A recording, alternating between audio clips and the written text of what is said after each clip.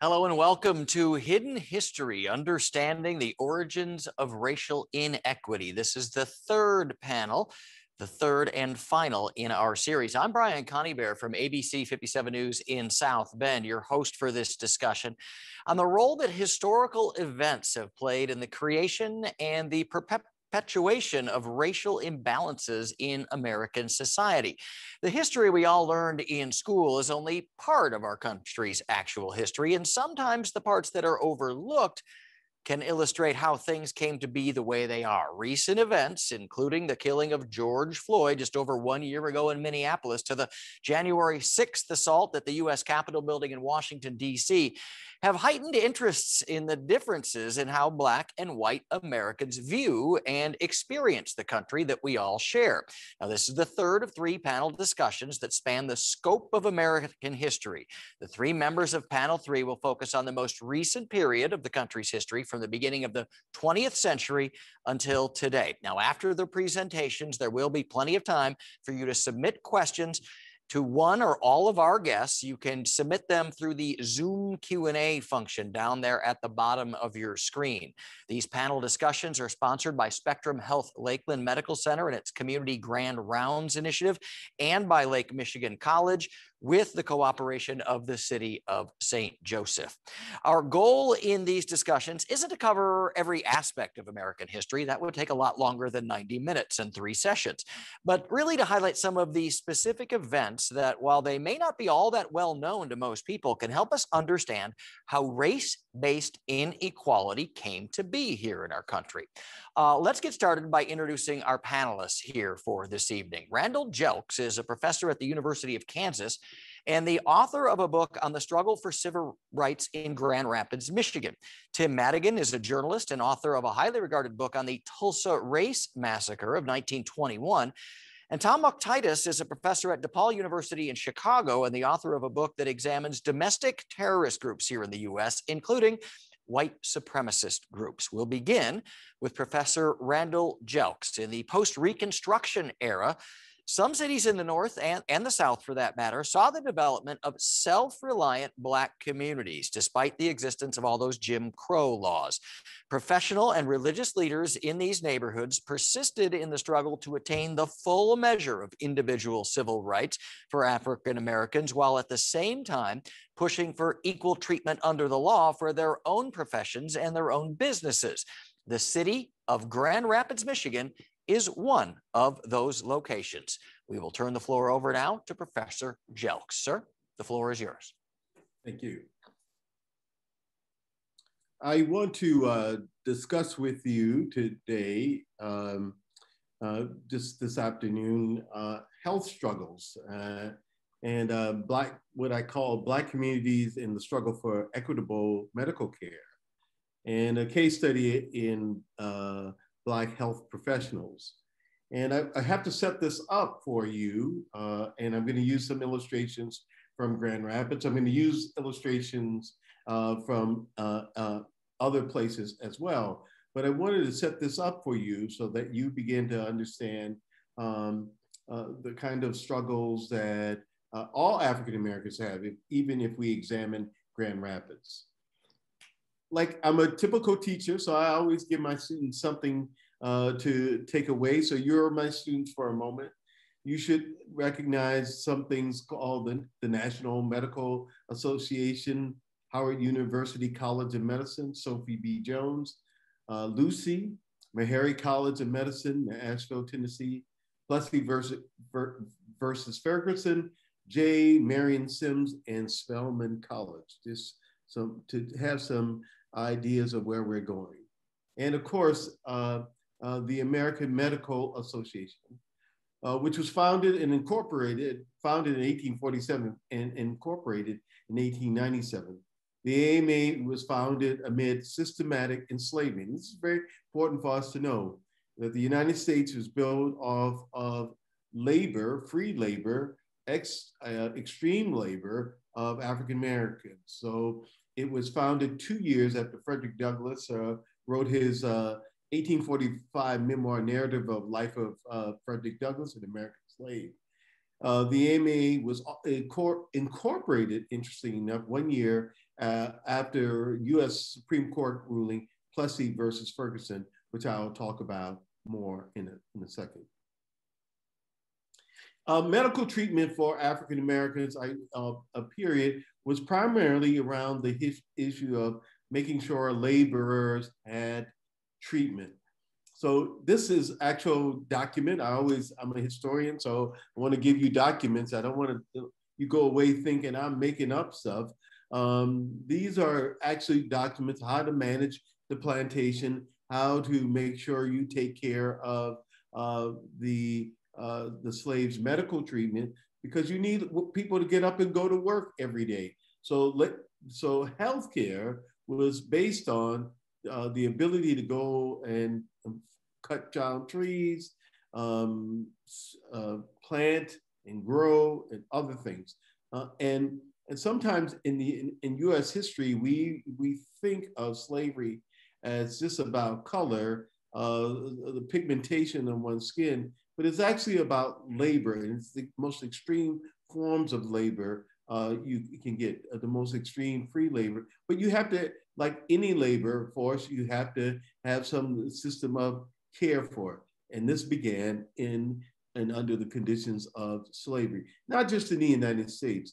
Slavery went out throughout the Americas, from Argentina all the way up to Canada and the French. One of the interesting things about slavery is that slaves could be experimented on. J. Marion Sims, who was called the father of gynecology, could do surgery on a slave without consent. This is a famous painting of J. Marion Sims and the slave woman, Lucy, who he experimented on to attempt to get conditions. So as a slave, and one being enslaved, one has no consent over one's body or what's going to happen to you if you happen to be owned by another person. So no consent. And this is a prevailing legacy when we discuss vaccinations, when we discuss other kinds of things that have gone on in recent times in the pandemic. People in Black communities have long memories that at one time or another, women particularly could be sterilized without consent, experimented on without consent. And the idea that people felt less pain than any other group of people. So this is something what we have to keep in mind as we set up the kind of conversation. It's not until after the Civil War that kind of institutions begin to be set up to train Black physicians. Healthcare in Black communities grew from the training of Black physicians at Howard University College of Medicine, 1868, and Meharry Medical College, 1876, and Spelman College would offer the first nursing program in the country. So Howard and Spelman began after in those post-Reconstruction years. Physicians trained by these institutions assisted in forming an organization called the National Medical Association, which replicated the AMA because most Black doctors weren't involved professionally in the AMA, weren't invited overwhelmingly because of Jim Crow laws. White doctors from the South in particular did not want to see Black doctors at an event that they were in. That's the life of our country, right? Another doctor and some ties to Michigan is Sophie B. Jones, was a Canadian-born American medical doctor. She's Canadian-born because her family escaped the US to Canada fleeing slavery. But she came back and she was the first Black woman to graduate from the University of Michigan Medical School. She founded the nursing program at Spelman College and was the first Black faculty member at Spelman. Even though Spelman is a historically Black college, in its initial phase, it was all white faculty members who taught Black students. at that time. So Sophie B. Jones has this tie to Michigan and in a greater history than I can give here. I want to bring up Plessy versus Ferguson, the Supreme Court case, because it has something to do with health. And since this is sponsored by Spectrum, I thought I'd focus my comments around health. And I want to, my friend Uhuru here is going to give us a brief explanation about the Supreme Court case, Plessy versus Ferguson.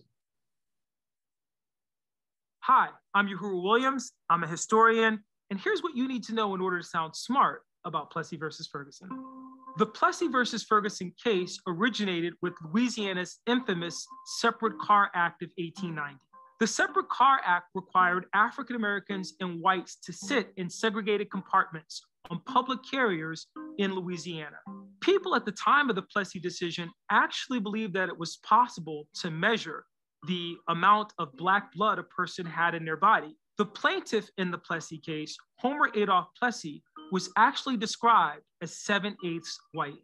Homer Plessy was arrested after he refused to give up his seat in defiance of the Separate Car Act of 1890.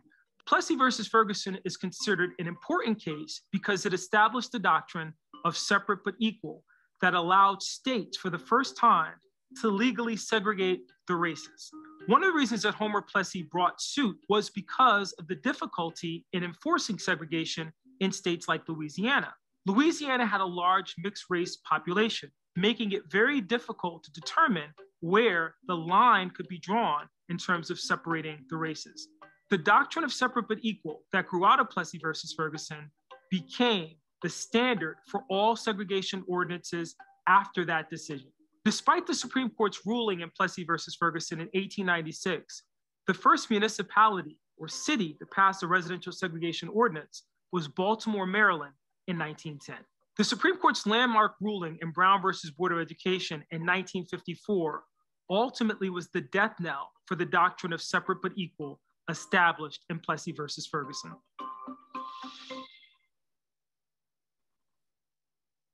Hi, I'm Uhuru. It pays to have smart friends. When I see Uhuru, I always give him compliments. Well, the issue of Jim Crow also affected Black life, particularly around the issue of tuberculosis. Death by tuberculosis was 3 times that of whites among the 9 million Black Americans at the turn of the 19th to the 20th century. So tuberculosis had a deleterious effect in Black communities. And we often forget that when we're talking about health disparities today, they've been around in almost every disease, from venereal disease to other things. People were not getting coverage. And this takes me to Grand Rapids. The first Black doctor in Grand Rapids was a man by the name of Eugene S. Browning, 1880 to 1955. Dr. Browning practiced medicine in Grand Rapids for 50 years. He was a graduate of the historically Black university, Lincoln University in Pennsylvania in 1900. When he graduated from Detroit Medical College, now Wayne State University in 1905, he was the only African-American student in the class of 54 students. So there weren't many Black doctors, right? And so Eugene Browning was that first solo Black doctor. And when he came into Grand Rapids, he founded the Master's Clinic, an infant wellness clinic at First Community AME Church. And he dedicated himself to continuous learning. And Brown later studied at the University of Chicago, University of Vienna, Austria, gaining expertise in urology and dermatology. He broke the racial barrier in Grand Rapids, right, by obtaining admitting privileges in local hospitals, and was the first admitted to practice, first Black doctor admitted to practice at Blodgett Hospital, which is now a part of the Spectrum system. And this was all a part of the Black community's own idea of social efforts for social betterment. Black health concerns came out of many of the Black Protestant congregations. This is just a one example of Dr. Browning's time, the Richard Allen Home for Colored Girls. Young women coming from Southwest Michigan trying to get a job. They needed a safe place to stay. When they got to the big city of Grand Rapids, from places like Dowagiac and Niles and even Benton Harbor, and when they got there, they came to the Richard Allen Home. So efforts for social betterments was all in Black communities, whether we're talking about the North or the South. I take this postcard because this is the typical, this is Thomas Batts, who owned, John Thomas Batts Inc. owned a hanger, which you hang your clothes on. And of course, this is caricature of Black people migrating to the city. But you have to understand that while there was no Jim Crow, there was multiple ways of Jim Crowing people through degradation. And so that's very important for us to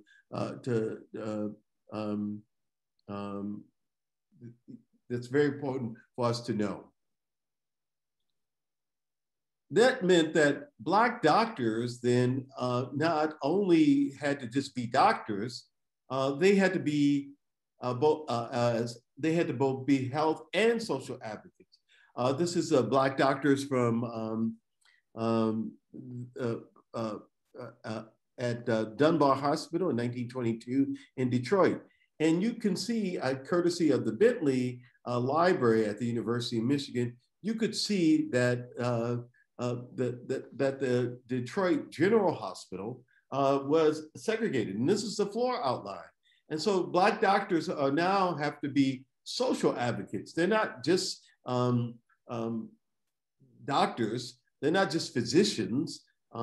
They now have to take a stand on not only health, but the health of a community because it is being racially excluded.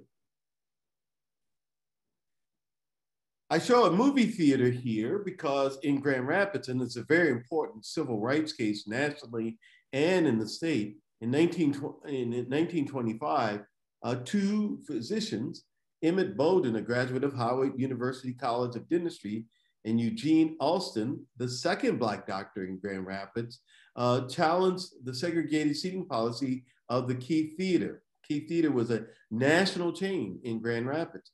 That case went to the Michigan Supreme Court in 1927, and it outlawed seating, Jim Crow seating in public accommodations, even though Michigan by 1880s had laws on the books saying you could not segregate. Companies did anyway.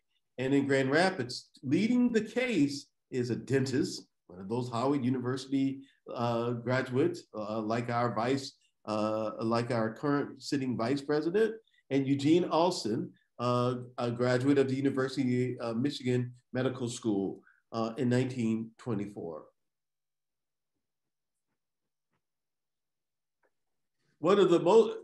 That case went to the Supreme Court in 27, but in 1925, another Black doctor, Dr. Sweet, Ossian Sweet, Howard University College of Medicine, again, was an African-American physician in Detroit.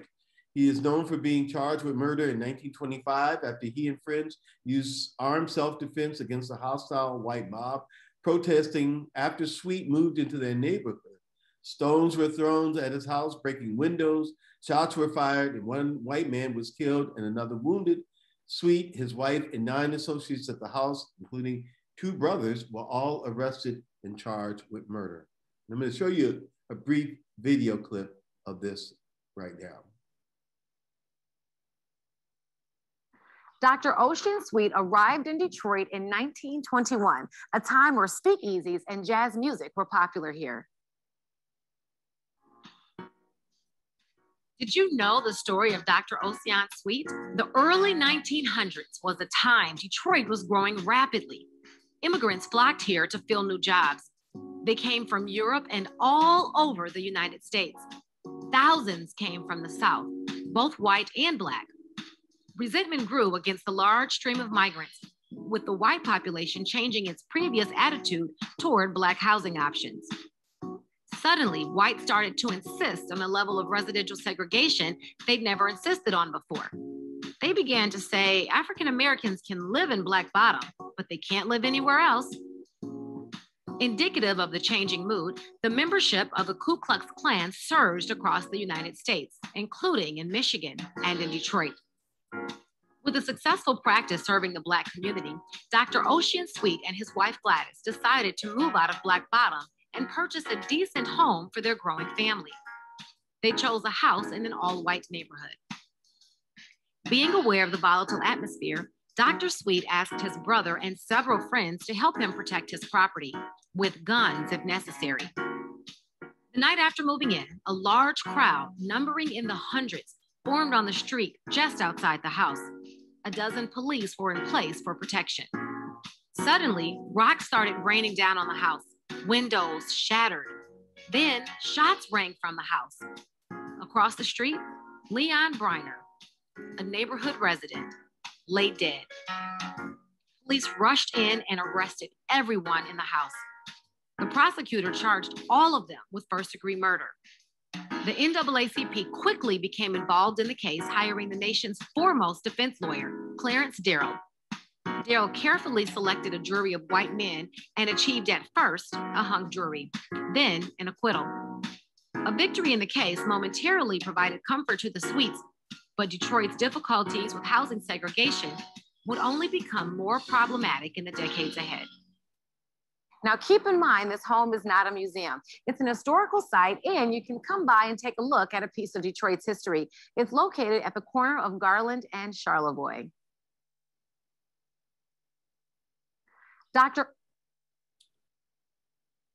So Black healthcare professionals are then on the forefront of all of this. Maud Collin, and this is a wonderful story if you ever get a chance to go look it up, was a nurse midwife in South Carolina.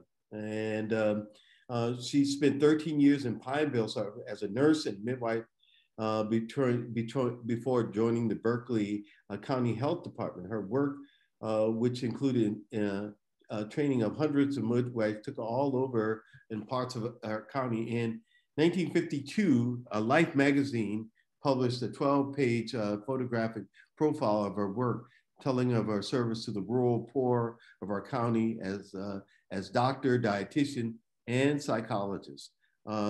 So Black healthcare professionals are then on the forefront of all of the kind of things we think about when we think about the civil rights movement, when we think about, but they're doing double duty.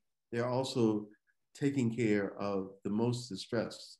And if you look at that photo essay in Life magazine in '52, you see this woman. This is a movie that should be made, and in my opinion, Maud Collin is one of those midwives, nurse midwives that it's a film to be made. The most important takeaway from this is that people are out here struggling to provide healthcare services. And finally, I want to end this brief presentation to you is that in my era, when I was coming up, the radical response, we often hear about the Black Panther Party as this militant group of guys with guns. But the truth of the other truth side of the Black Panther Party is it provided free school lunch, and it also provided medical clinics. And interestingly enough, it was women who were on the forefront of these medical treatments, doing sickle cell anemia screenings, going to people in their neighborhoods where they live, instead of asking them to come somewhere else. So here are my takeaways. African Americans considered their healthcare in the face of racist institutional practices. Institutions that train most Black healthcare professionals are historically Black colleges and universities located in the South. Unfortunately, my own alma mater, the University of Michigan, is not one of those. Black healthcare professionals share the continuous continuous adversities that racism brings. They're serving Black health face discriminatory practices as Black patients they might serve. And finally, Black healthcare professionals share their own health-related stress in the workplace, serving a clientele who are underserved as a racialized working class. And finally, you can find these great books that will give you a great introduction. I have to make one shout out here. I learned most of this stuff from my mentor, Darlene Clark Hahn, who wrote this book on Black nurses, Black Women in White. And so with that said, I want to stop my presentation and let us move on. Thank you.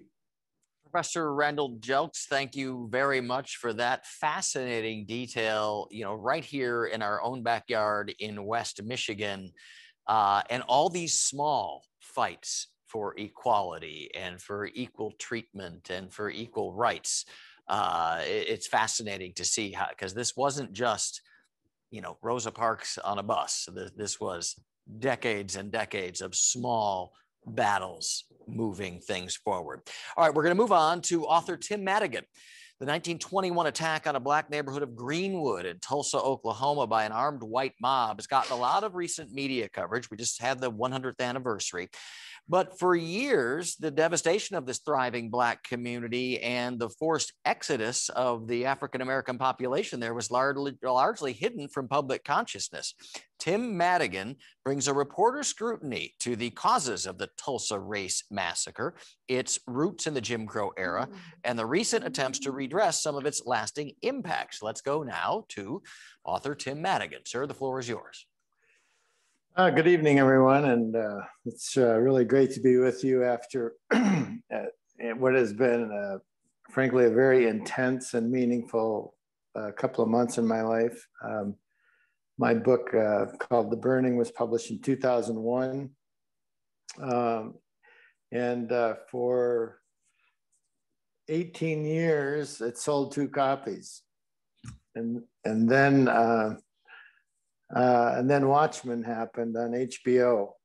And one of the 2 copies evidently was bought by the producers and creator of Watchmen because he used my book as source material for the first 10 minutes of that miniseries, which depicted what happened in Tulsa on May 31st and June 1st of 1921. And in a very realistic way. And then they talked about the fact that my book was source material, and so all of a sudden the book found an audience.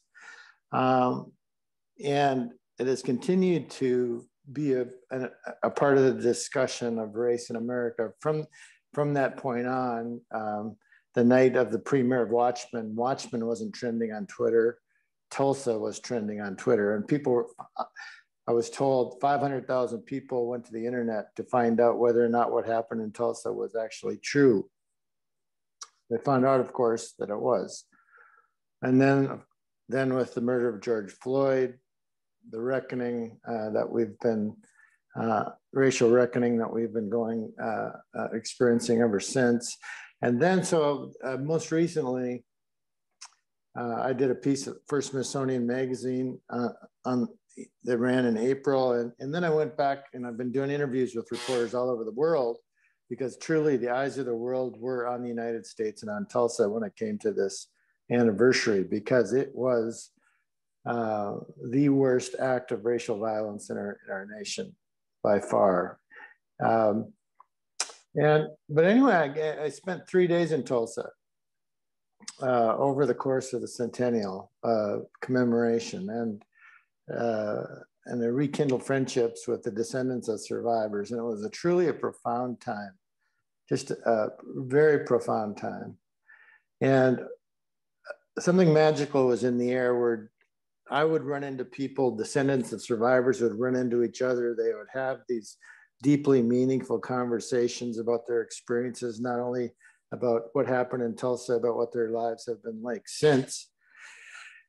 And the last thing I did before I came back, I live in Texas, before I drove back to Texas, was I stopped into a bookstore to sign copies of my book before I came back here. And the manager said, there's someone here who wants to meet you. And it turns, and the reason I think about this is what Dr. Jelks had just been talking about, was that, and it turned out to be probably a 30-year-old man who was a distant descendant of a very prominent physician by the name of Dr. A.C. Jackson, who was a graduate of Meharry and was a nationally respected physician and Tulsa's most respected physician, who was murdered by the mob on June 1st, 1921. And so this young man and I had this conversation about the experience of being in Tulsa at the time of the centennial. And we were both amazed by what the things we had been experiencing. And I said to him, I don't know how do you explain it? And he said, I do. He said, the ancestors have been at work. And I think that that's as good an explanation as there is, perhaps. I mean, these people, many of them died, many of them lost everything, but their spirits endure. And the story endures in terms of what we're going through in this nation right now. Now, I think that the story of Tulsa is pretty well known right now. I think it began in late May when a young Black was arrested for allegedly assaulting a young white girl or a white girl in an elevator in Tulsa. The guy's name was Dick Rowland. He was quickly arrested, but the police detectives, the white police detectives, pretty quickly determined that there was nothing much to the charges. And I think Rowland was being held in the Tulsa County Courthouse as much for his own protection as anything. And it probably would have fizzled out were it not for a headline in one of the white Tulsa papers, which said, "To lynch Negro tonight." And within hours of that appearing, there were hundreds of people who had gathered outside the courthouse, either to participate in the lynching or to observe it.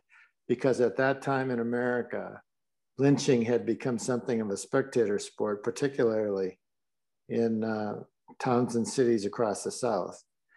Back in Greenwood, the Black community, the most prosperous Black community in America, known as the Black Wall Street of America. This headline made its way back there too, only this time, Black residents, many of whom are World War I veterans, were determined that they weren't going to let one of their own be killed or treated this way. So they went to the courthouse to offer their services of protection to the sheriff.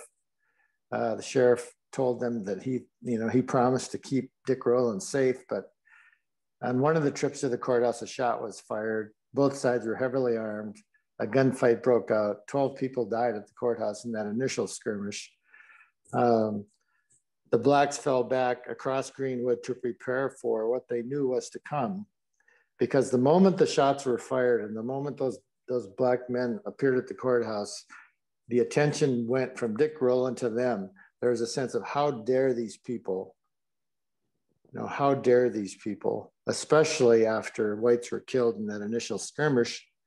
So the Blacks knew what was going to happen at 5:08 a.m. There's a signal, some sort of a whistle, up to 10,000 whites who had been marshaled overnight, undoubtedly by the highest levels of Tulsa society, marshaled at strategic points along Greenwood, started to attack. And while they were initially repelled by the Blacks trying to defend their homes and communities, the Blacks are greatly outnumbered and outgunned. And then the atrocities began. Dozens and dozens, and if not hundreds of people, Black people killed in cold blood. Almost every business, home, church, school was doused in kerosene and torched. It was said that among only the few buildings that survived were outhouses, because the mob didn't think that they were worth wasting kerosene on. And by noon of the next day, by the time that the National Guard finally showed up, Greenwood, the Black community, resembled Hiroshima after the bomb. And then, of course, this remarkable conspiracy of silence. For 50 years, it really wasn't spoken of. The blacks didn't speak of it because they were afraid. The whites didn't speak of it because they were ashamed, or because Tulsa leaders thought it was a PR problem, or because Tulsa residents who participated, and probably a third of white Tulsa did, were afraid of being prosecuted. Ultimately, no one ever was. And so finally, gradually the word got out. In 1997, the Tulsa Race Riot Commission was formed to formally investigate what happened. There were national and international stories written then. My book came out, but it really wasn't until Watchmen that I think that Tulsa was in any significant way restored to national consciousness. Now, that's essentially the story. And I think that my perspective and my experience is a very important one in this time. Because I was born and raised in a small farming community in Minnesota, northern part of Minnesota, where there were, I think, one black family in the 18 years I lived there. I was oblivious to issues of race in this nation, perhaps willfully so. Eventually I moved to Texas, where I began to live and work around people of different ethnicities for the first time, but still that obliviousness and race issues just weren't relevant to me. Until a day in probably the winter of the year 2000, when my editor at the newspaper in Fort Worth where I was working handed me this a photo or a printout of this story that talked about something called the Tulsa Race Riot, which was, as it was known at the time, there was nothing riot about it. It was a massacre, as the President Biden said on June 1st. And I read it and I looked at it, and then talked about 35 square blocks destroyed, 300 people killed, 10,000 people left homeless, on and on and on. And I looked at her and I said, this can't be right. Anything this horrible, surely we would have known about it. Anything this horrible surely would be one of the kind of the watershed moments of American history. And she said, well, I felt the same way. So she sent me to Tulsa to do a newspaper piece on it, which I did. And fortunately, in the year 2000, many of the survivors were still alive. So I had the marvelous opportunity and the great privilege to speak with them, people in their 80s who could remember the smoke and the fire and the death and the cruelty and the horror and the evil of that day. I wrote a piece for the Star Telegram, my Fort Worth paper. We ran under the headline, Tulsa's Terrible Secret. And on my first trip to Tulsa, in addition to interviewing survivors, I interviewed a man named Don Ross, who is the state representative, an African-American state representative who represented the Greenwood district and who was most responsible for creating the Tulsa Race Riot Commission. And when I interviewed him, and then he and I went out to dinner, and we were making conversation one night, or at this Chinese restaurant. I said, Don, what was it like for African-Americans after the Civil War? And he rose up and he pounded his fist on the table so loud enough so that other people in the restaurant turned and looked at us. And he said, and you're one of the educated whites. He said, if we can't count on you to understand, who can we count on? And I was appropriately ashamed. But then the opportunity to write the book came. And in the process of writing the book, I learned that really for the first time, what happened in Tulsa was completely consistent with what was going on in the nation at the time. It wasn't some horrible one-off. It was a metaphor for the Jim Crow era in our nation, unique perhaps only in its magnitude. And I was horrified by what I learned. The previous presentation talked about how the popularity of the KKK, racial violence, blacks being slaughtered by white mobs in cities all across the country, lynching, African-American soldiers being strung up in their uniforms, the separate but equal nonsense that was talked about in terms of Plessy versus Ferguson.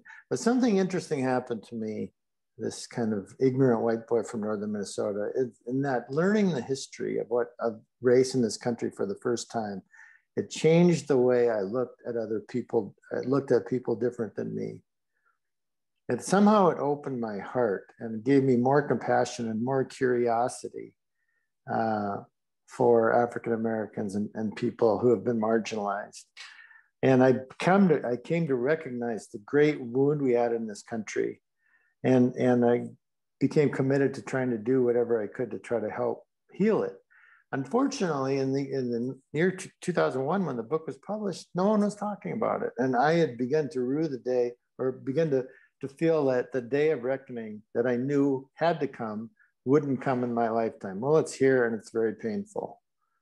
But this needed to happen.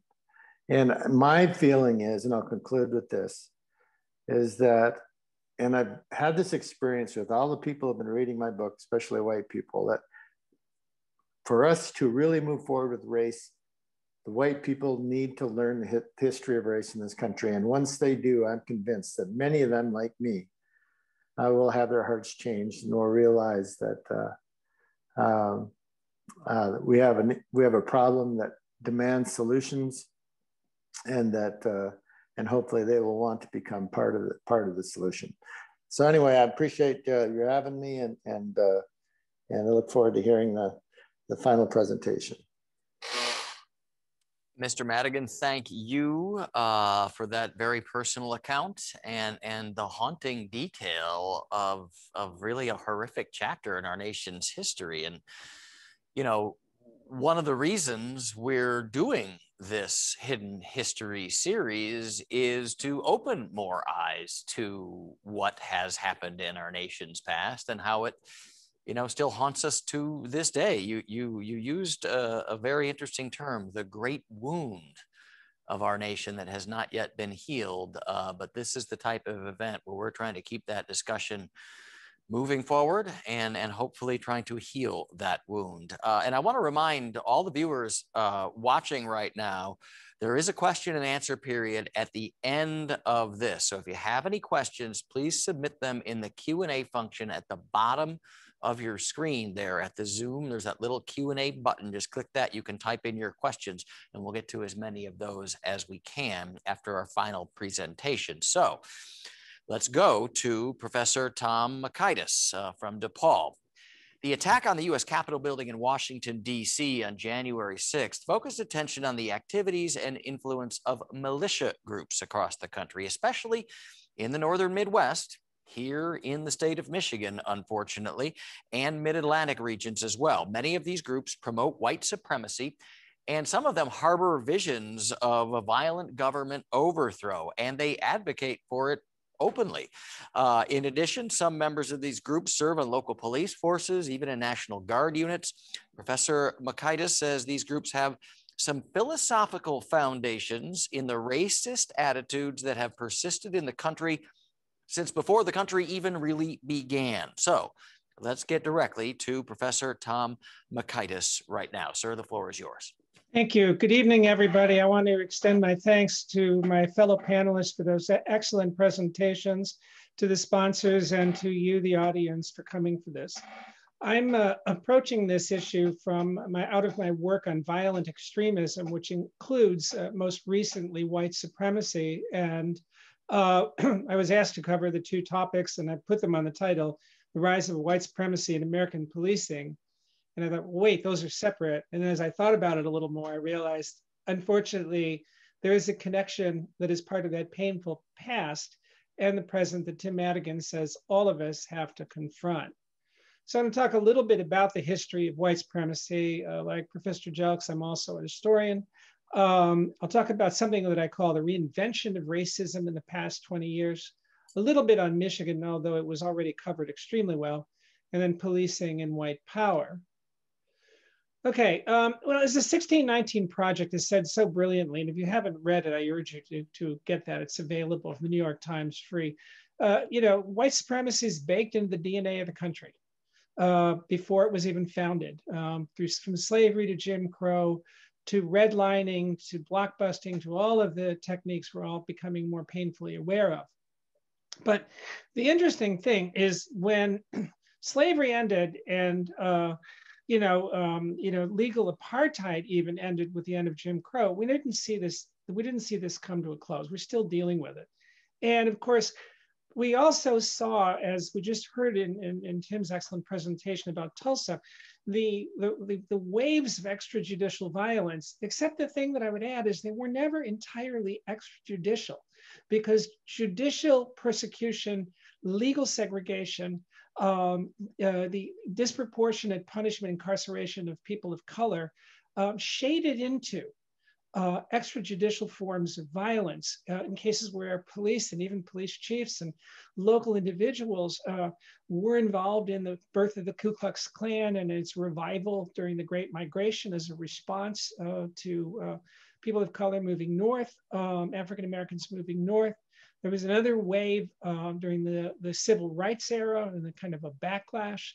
And then an excellent book by Kathleen Belew at the University of Chicago called Bring the War Home talks about how returning Vietnam veterans, white veterans, angry about what they'd experienced, revived a lot of this extrajudicial racial violence.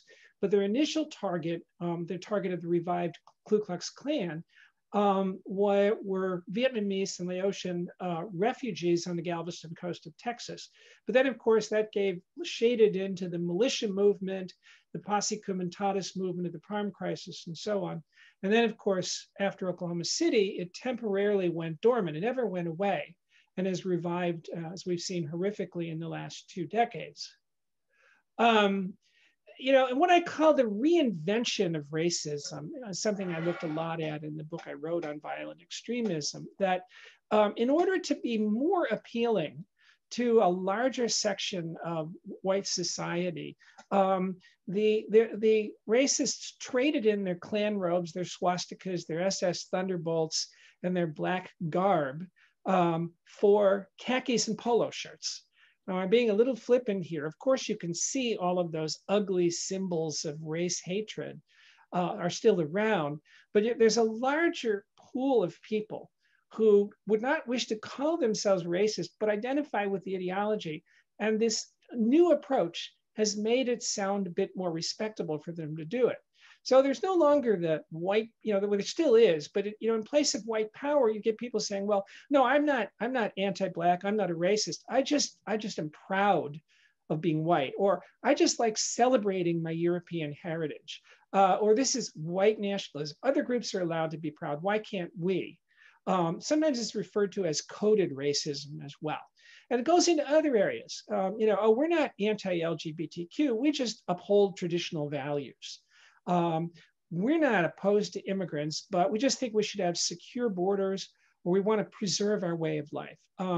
We're not opposed to feminism. We're not misogynist. We just think that things work better if we have traditional families, i.e. that women, know their place and assume their traditional role. And Islamophobia, we're not anti-Muslim. We just think this should be a Christian nation. And of course, we're concerned about terrorism. Ironically, a report came out today saying that domestic terrorism is now the most serious threat to the country, something I and others have been saying for a couple of years now.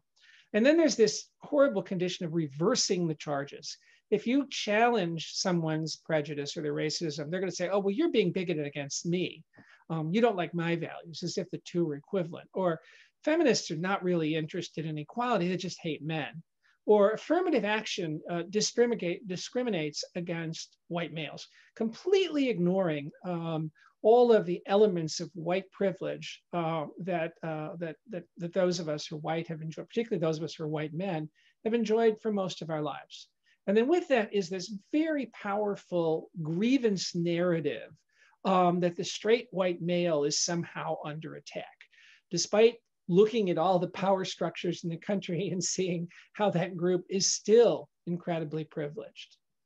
And then, of course, there were two powerful catalysts in the last 2 decades with the election first of Barack Obama in 2008, which was a powerful stimulus to all of those with this white grievance narrative. There was an increase during his presidency of gun sales. And I'm not just talking about individuals buying a gun for themselves. You're talking about people stockpiling guns and ammunition. There was also, according to the Southern Poverty Law Center and the Anti-Defamation League, a dramatic increase in the number of hate groups and the number of people joining those particular groups. Then, of course, the campaign and election of Donald Trump, who, whatever one says about him, had this, this instinct, if you want to call it, I mean, I call it almost a hyena's instinct of sensing blood in the water, sensing weakness, that there's this group of angry people out there and I can tap into them. And I'm going to stimulate that fear and provide what we call in terrorism studies an empowerment narrative to go with the grievance narrative. You can do something about this. You can fight back. Just join me. And I do work with a center in Germany. And if anybody is thinking 1933, Weimar Germany, you're on the right track, because the similarity between the ways in which Hitler and the Nazis motivated people and the way the previous president did are not a coincidence. The big lie is something that Hitler talked about in Mein Kampf. And what are we dealing with today? The big lie of a stolen election. Victimology was stimulated, and then the refusal to condemn with the Unite the Right rally in Charlotte, the good people on both sides comment, the debate comment to the Proud Boys stand back and stand by, which, by the way, they emblazoned on their merchandise and sold it to raise money. And then, of course, the demonization. Remember what I said, that reversing of the charges. Oh, the real problem is not the white militias, it's Black Lives Matter. Even though, in fact, the vast majority of Black Lives Matter protests and demonstrations were peaceful. Look at the incredible display of force when they came to Washington last summer, as opposed to the absence of even suitable security on January 6th when it was a white mob. The refusal, okay, and then of course, moving here, I'm a historian, I'm a writer. I very seldom say a picture is worth 1,000 words, because I write 1,000 words a lot of the time. That's the standard length of the op-eds I put in the Hill. But I can't deny the power of the iconography. Hate is on display here. I tell people that, I tell my students and then everyone, bigots are equal opportunity haters. You're not going to find too many white supremacists who are also anti-Semitic, misogynist, anti-LGBTQ, anti-immigrant, anti-Muslim, anti-anybody who is not like them. And you can see the invoking of the American historical past, the perversion of the symbols of the American Revolution, the Confederate flag, of course, the QAnon symbol in the bottom left, Camp Auschwitz, the corner right with the abbreviation 6 million was not enough. And, as someone who is proud to call himself a progressive Christian, which is a fancy way of saying, I don't think mine is the right or the best religion, seeing somebody take that symbol and pervert it into something called Christian nationalism, which is an oxymoron, was there as well. The noose was intended for Mike Pence, but I don't think there's an African-American in the country who didn't miss the larger significance of that god-awful symbol. Michigan, I'm going to go over this quickly because that clip that Dr. Jelks played was so much better on explaining how the migration to the north, not only of people of African Americans, but also of white people, some of whom were actually recruited into local police forces because, quote, they know how to handle Blacks. And also the stimulation of immigrant fear. The immigrants, the Irish, the Italians, the Poles, various other, were also fighting for equality. And for them, it was remarkably convenient that they were no longer at the bottom of the pile, because they now could, in fact, have another group below them to discriminate against. And many of them also worked in the police, and the police forces took the attitude of protecting, quote, good neighborhoods, read white neighborhoods, from Black ones. And that became part of the dynamic of this. And we also saw the urban-rural split in Michigan, as I understand, is a bit stronger, with much higher concentrations of people of color in Detroit and other places, and rural areas that are overwhelmingly, in some cases, almost exclusively white. You have the same, you have a strong gun culture. And of course, we've seen numerous incidents, most recently, the Open Up rally, and also the effort to kidnap the governor and well, probably murder her. Now, the thing I want to stress, though, is the deeper you dig into this problem, the harder it becomes to fall back on simplistic regional, statewide generalizations. These problems are everywhere. We all have to deal with them. There are pockets of this in Illinois, Michigan, every single state in the union. They may be concentrated more in some areas than others, but it's everybody's problem. Racism in American policing, let me say from the policing evolved along with the white power structure. Many Southern police forces evolved out of fugitive slave gangs whose express purpose was to hunt down runaway enslaved people and bring them back. Police were in the horrible era of lynching, were often complicit in the lynching, turning over in some cases, maybe even being at the murders of these innocent Black men and women. Northern police forces, as I said, took this attitude of they enforced segregation. I mean, there were, I don't think the idea, even in this time, we're still dealing with the terrible problem of racial profiling by police. Current data still reveals that white officers are more likely to use force than Black officers, and far more likely to use it in Black neighborhoods than they are in white neighborhoods. Now, part of this, is a culture I'm going to talk about a little bit, but part of it is demographics. The racial makeup of the police force seldom in the major metropolitan areas reflects the racial makeup of the community, despite the fact that evidence shows that when they match, you do get lower crime rates.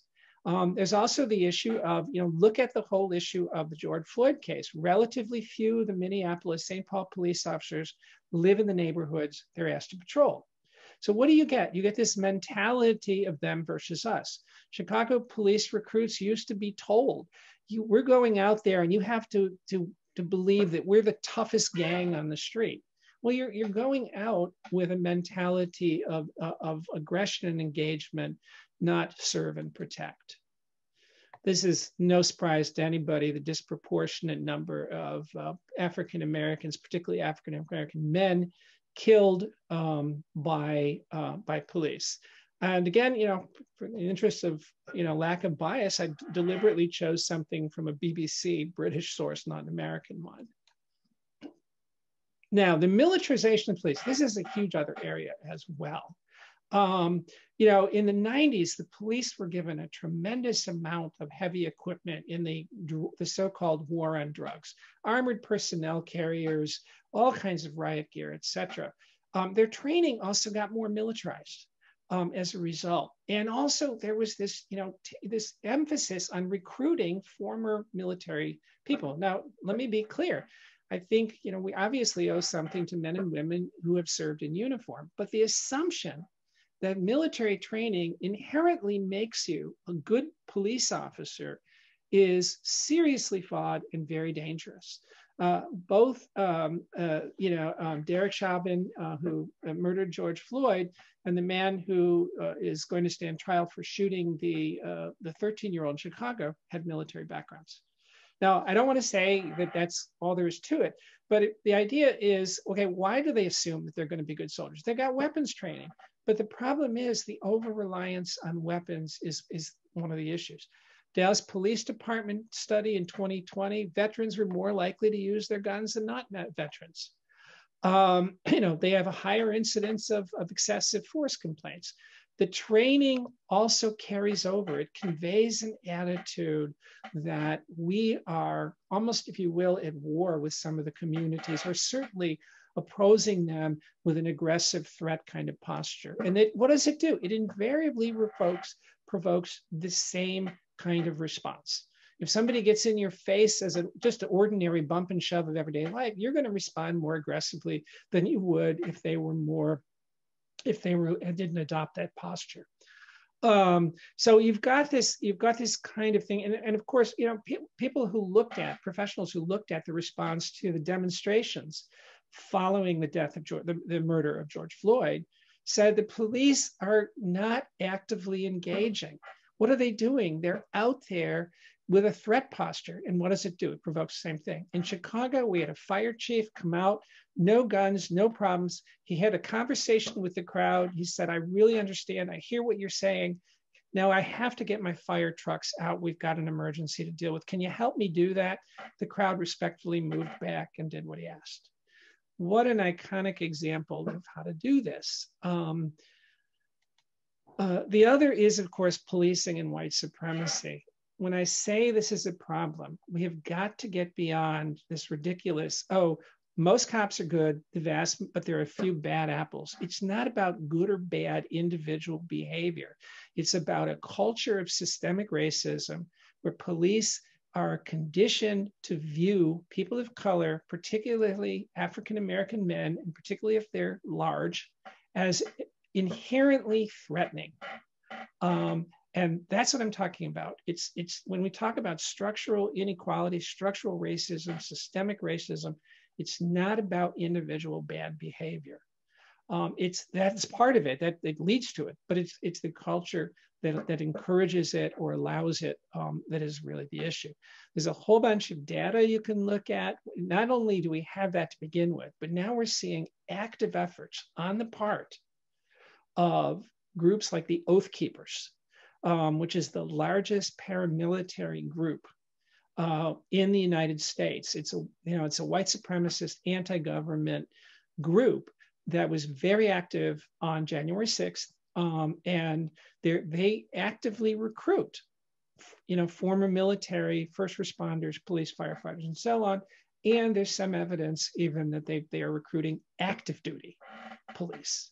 And this is one of the things. The president's latest statement just came out today. The plan for fighting domestic terrorism was to take a good hard look at police departments and the United States military to start saying, okay, we got to root this out. People may not be aware, but up through the 1970s, it was perfectly okay to be a member of the Ku Klux Klan and be in the United States Army as long as you did not openly display this stuff on base. And even then, they often got away with it.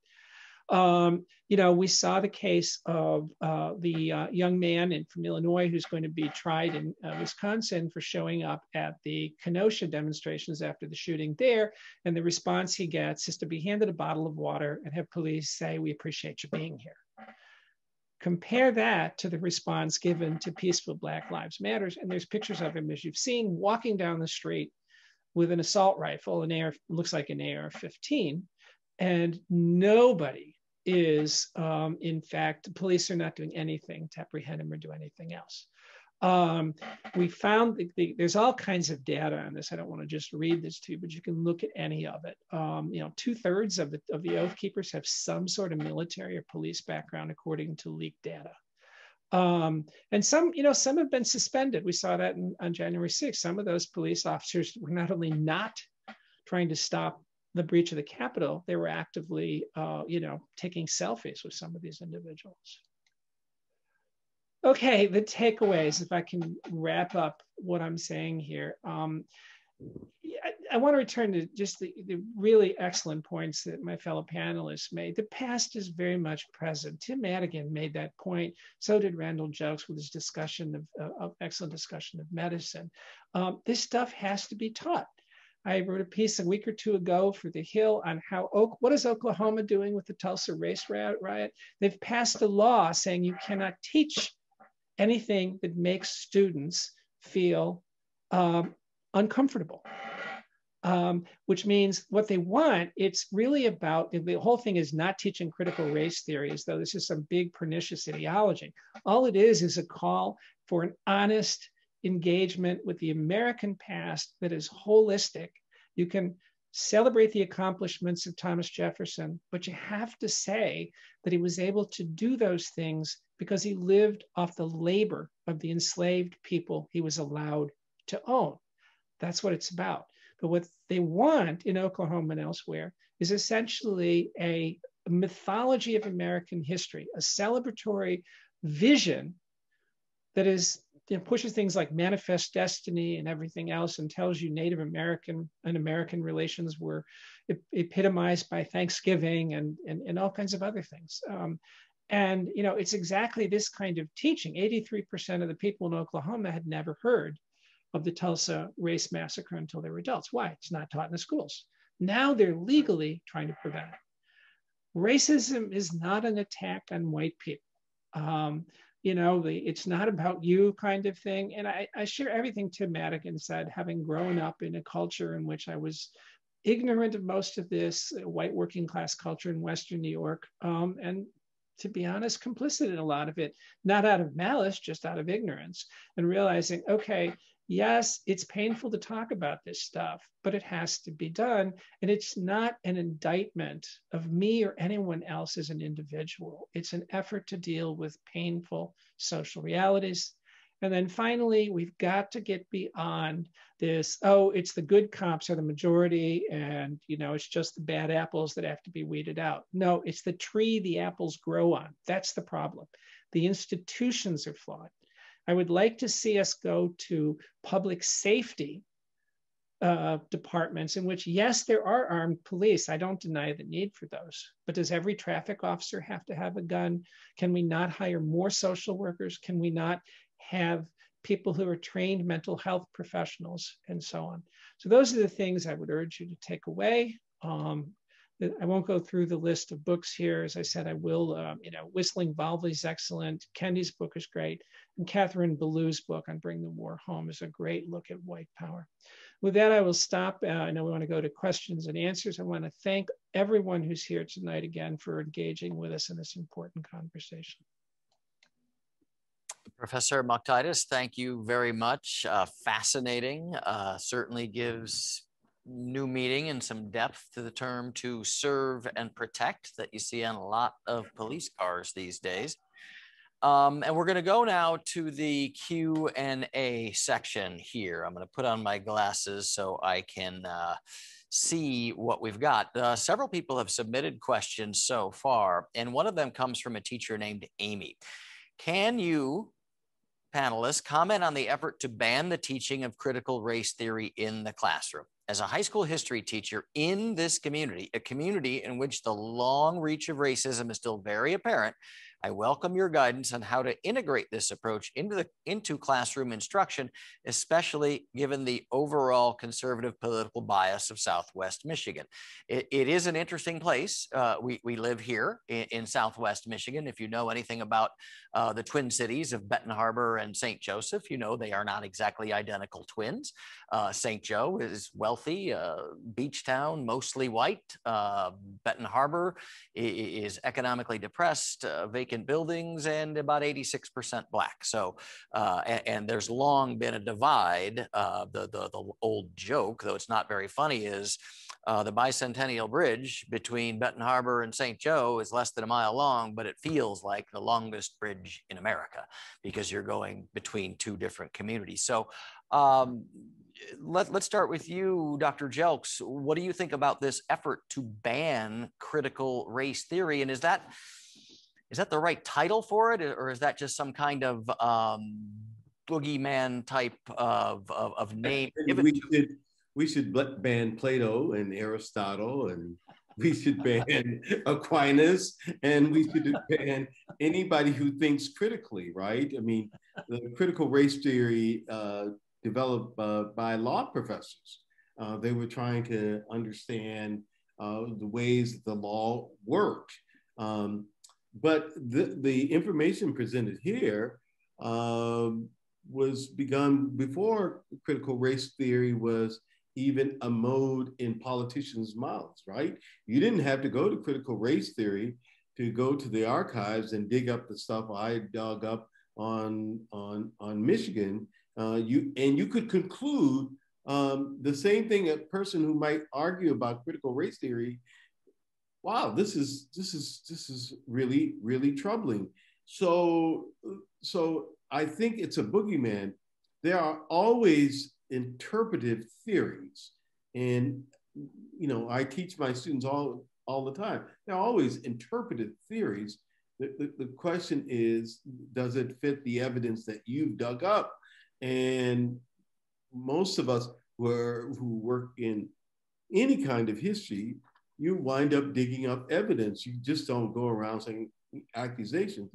Was the N word used on the floor of Congress even until the 1950s? Absolutely. It's a matter of the congressional record. So how should we interpret that on the floor of the Congress?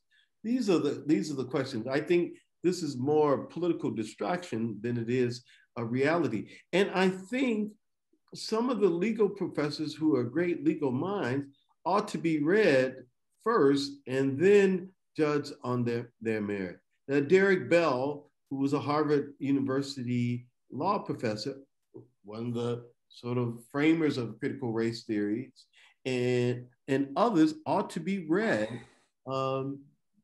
before we move on.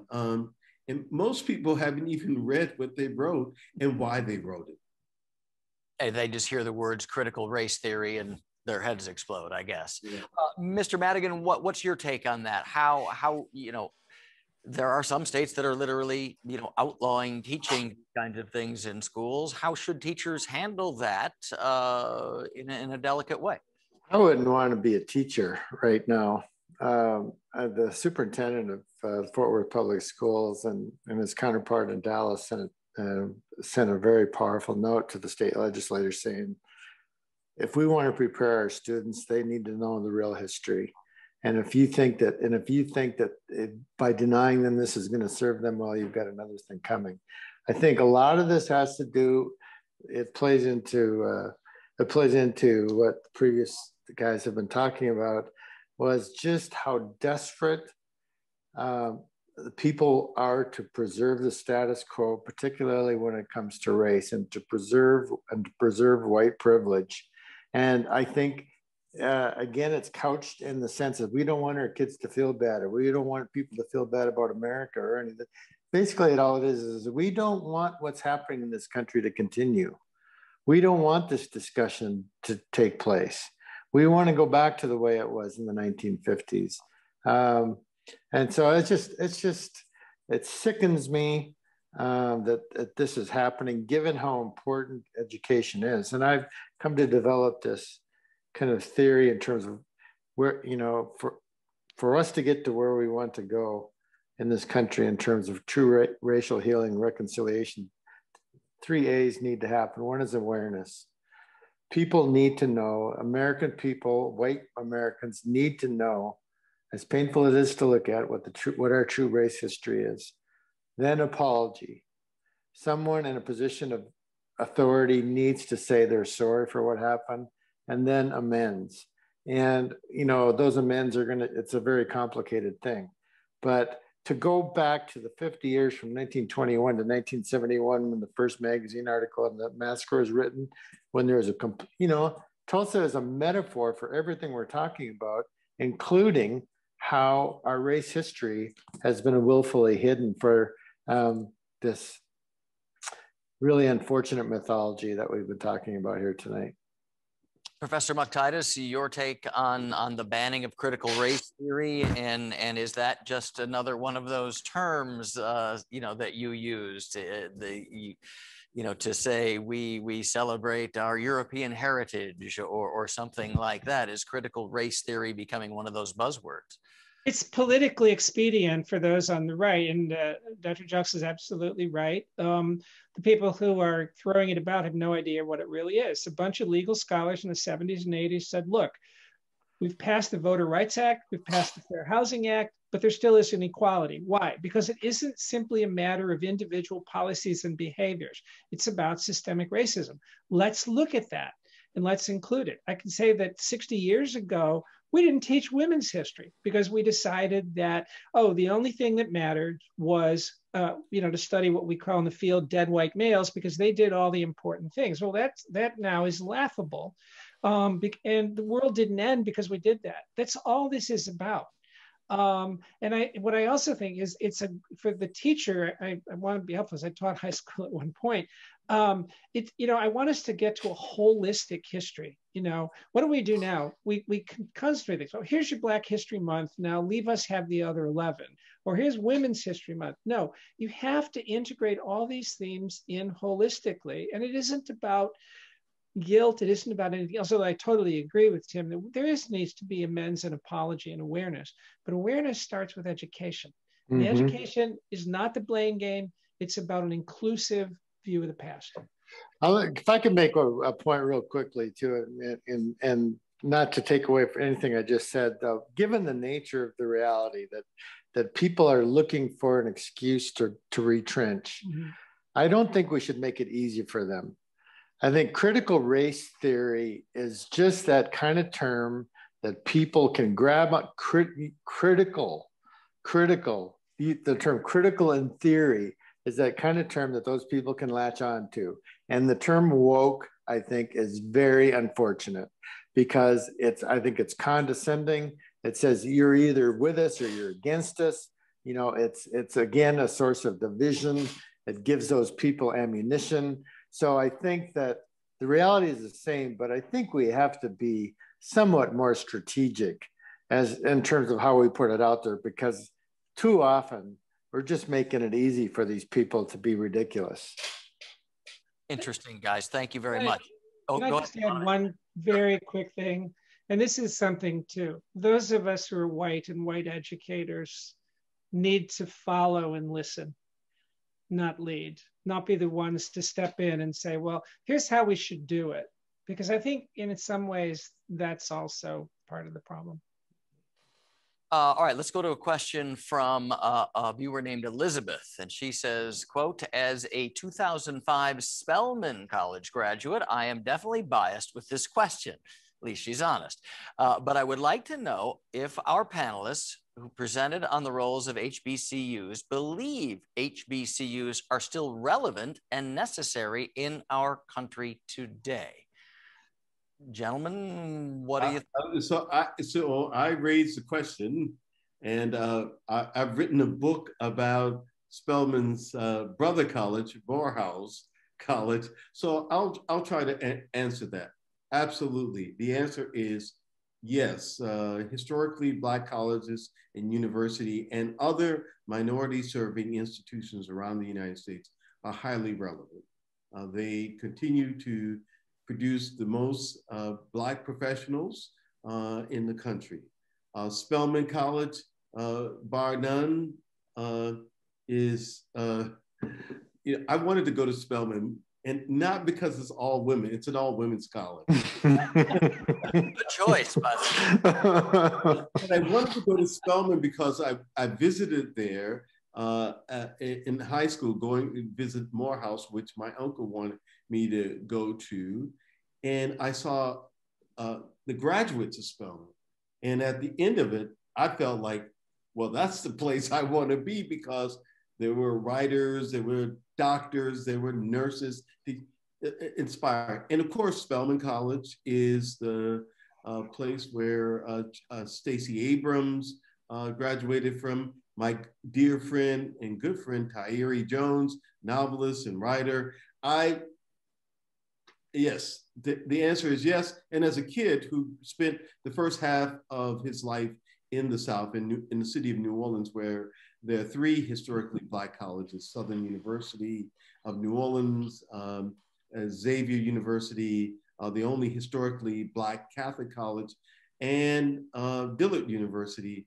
Of course, I believe that these continue, but there is still so much more. And there's still much more room for the other institutions to learn from the historically Black colleges. I wrote a biography of the president of the distinguished president of one of those schools, Benjamin Elijah Mays. And he should have been a shining example of what a university or college president should be like in any time, in any age. Interesting. Professor Mockaitis, you obviously teach at DePaul University. Mm-hmm. What's your take on HBCUs? I have to say, well, yes, I totally agree with everything he said. And I particularly agree with Dr. Jelks' conclusion, we need to do more. And for colleges and universities like mine, the more is hiring more faculty of color, doing a better job of retaining, creating an atmosphere that not only offers specific courses, but provides an atmosphere of support for all students. And I think one of the real problems with universities is because we have an intellectual understanding that racism is wrong, therefore we have dealt with the issue. And I think that is one of the most dangerous assumptions I see. I think there's still too much of saying this is only the problem of the group that has been oppressed, and the rest of us need to just give them resources, and then we don't have to do anything. It's, you know, it's just say the right things. So yeah, I speak from the point of view of we need to be more, including my own university, do more, excuse me. Mr. Madigan, I have a separate question specifically for you from one of our viewers, if that's all right. Her name is Audrey, and she asks, quote, Mr. Madigan, did you interview any survivors who aided and abetted in the Tulsa massacre, such as healthcare workers who turned Black victims away, law enforcement who failed to respond, etc.? As a nurse, she says, I cannot imagine refusing anyone care. I think exploring the stories of these people might shed some light on today's troubles. Did you meet anybody like that? I've got a version of that question a lot in the last few months, and the short answer is no. It speaks to the nature of the conspiracy of silence that was really quite remarkable. But we were doing the math.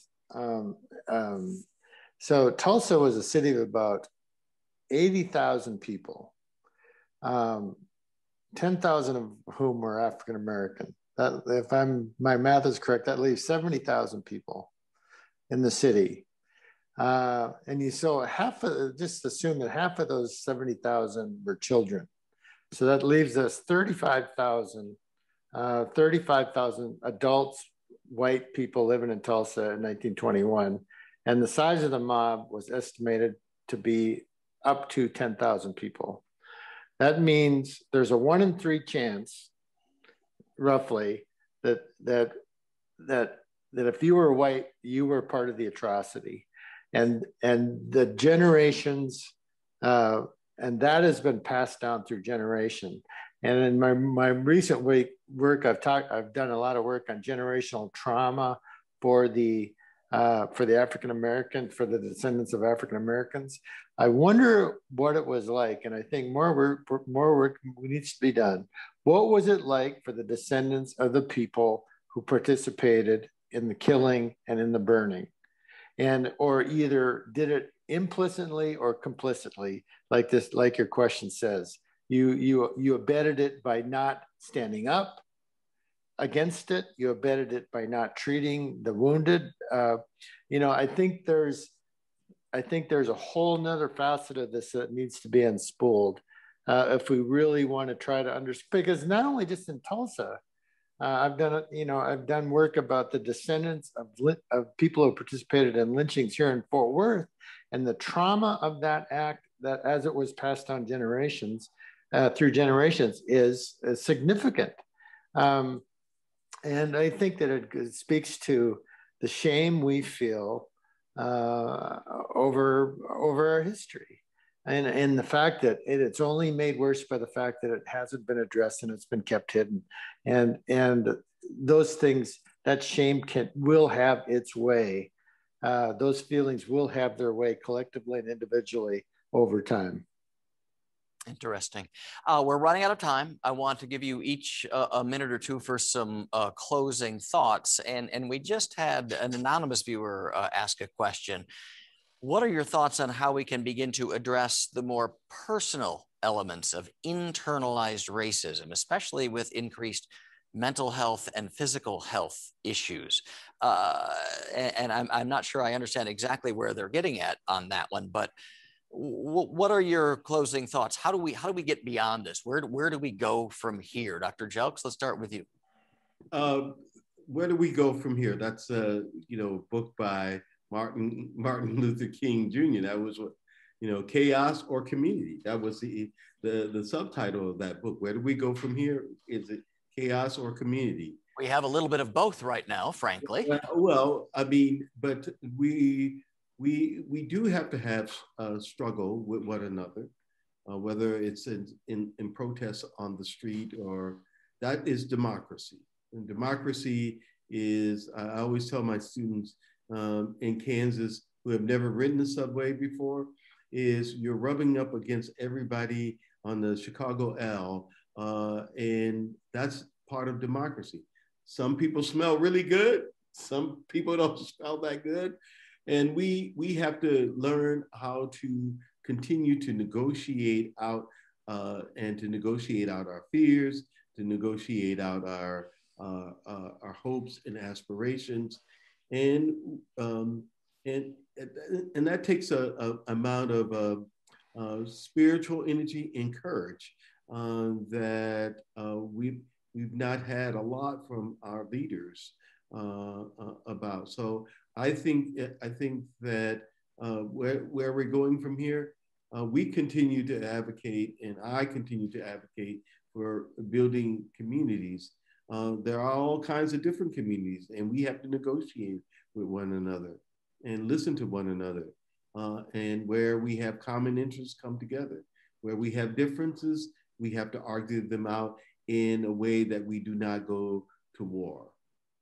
We do not want war, no question about that. Professor Mockaitis, your final thoughts?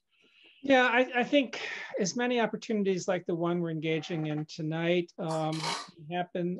My church and a neighboring synagogue have partnered to have these conversations, and it's amazing when you establish trust, the willingness of people to share how much they have personally struggled, how much, as Tim said so well, we all have these attitudes and ideas that were unfortunately part of the culture and the air that we breathe. And by unpackaging them, having education, and I celebrate the diversity of America. I mean, and I didn't grow up in an America that was diverse. And I'm glad that we're going to bequeath that to my grandchildren. So. It is certainly a diverse nation. Mr. Madigan, I think you get the final word tonight. Well, I spent my 3 days in Tulsa, I spent them almost exclusively with Black people. And I said to them, partially in jest, I said, if I'd have known it was going to be this much fun hanging out with Black people, I'd have started doing it a long time ago. But that's the thing. We don't know what we're missing. We haven't, by not availing ourselves of the relationships with people who are different than we are, we don't know what we're missing. And I think we're gradually going to find out. I do think the genie's out of the bottle. There's no going back. However, you might want to try to stuff the genie back in the bottle by saying you cannot teach this, or you cannot do this, or you cannot do that. It's not going back in. The reckoning has begun. It will continue. However, I think the next 10 years or next generation, centuries will not be undone and healed in a year. I think the next 10-year decade, next generation, it's going to be a very painful and kind of frothy time in our country. I just don't see any other way. But I think what we need to do, the right attitude to take, is to be steady, to be compassionate, and just try to keep moving forward in a way that contributes to a finding of a common humanity rather than the divisions that have been afflicting us for so long. Gentlemen, thank you. As a parent of 4 young people ranging from 19 to 12, they give me hope. The next generation gives me hope. They seem to be more accepting than their parents, and certainly their grandparents were, of people who have differences, no matter what they are, whether it's, racial, physical, religious, all kinds of differences. So we're going to end quickly here with a brief message from one of our sponsors, Dr. Lynn Todman of Spectrum Health Lakeland. Let's listen to this. Hello, and thank you for joining us on this hidden history journey. I'm Lynn Todman, Vice President of Health Equity at Spectrum Health Lakeland. Since April of this year, our expert panelists have shared little-known aspects of our nation's history that continues to impact the health of Black Americans today. Several points made in these panel discussions struck me. For instance, like how the business of slavery profited companies in both the North and the South, how legislators passed laws restricting the nighttime movement of Black people, essentially criminalizing skin color, how the belief in Black inferiority predated the American Revolution and was baked into our founding documents, how bands of Southern law enforcement officers roamed northern states with impunity to recapture enslaved people who had fled the South, how even the denim jeans we wear today are rooted in the work of enslaved people. But what was particularly striking was the clear link between this history and the health of Black people today. The series made it clear that we cannot divorce today's health inequities from our nation's history. To heal the trauma of racism, as we aim to do in Community Grand Rounds, I challenge everyone to lean into our collective responsibility to understand this history and its role in harming the health of Black communities. To that end, please join us for a Juneteenth celebration this Friday and Saturday, June 18th and 19th, to honor the emancipation of slaves in the United States. The event will take place in the Dwight Mitchell Park in Benton Harbor and will feature a parade, guest speakers, performers, and vendors, all gathered to make this a very special event in our community. Thank you. That was Dr. Lynn Todman there from Spectrum Health Lakeland. And that concludes our hidden history panels, but you can continue to learn about this important and too often overlooked aspect of U.S. culture. We've got a whole list of resources in the Zoom chat down at the bottom of your screen there. We encourage everyone to continue the conversation at home and learn more about the hidden history of the U.S. And if you'd like to see the first and second panels, if you didn't see those covering earlier portions of U.S. history, they're available on YouTube. You'll also get an opportunity in just a few moments to answer a survey about tonight's discussion. So if you would, please take the time to respond. We welcome your feedback. And if you want to pursue these topics on a more personal level here in Southwest Michigan, please investigate Brave Talks. Those are small group meetings that are part of the Community Grand Rounds initiative through Spectrum Health Lakeland. And once again, thank you to our very esteemed panelists, Professors Randal Jelks and Tom Mockaitis and writer Tim Madigan. Fascinating stuff. And thanks again to our sponsors, Spectrum Health Lakeland, Lake Michigan College, and the St. Joseph Michigan City Commission. I'm Brian Conybeare from ABC 57. Keep the conversation going at your house and with your neighbors. We'll see you later.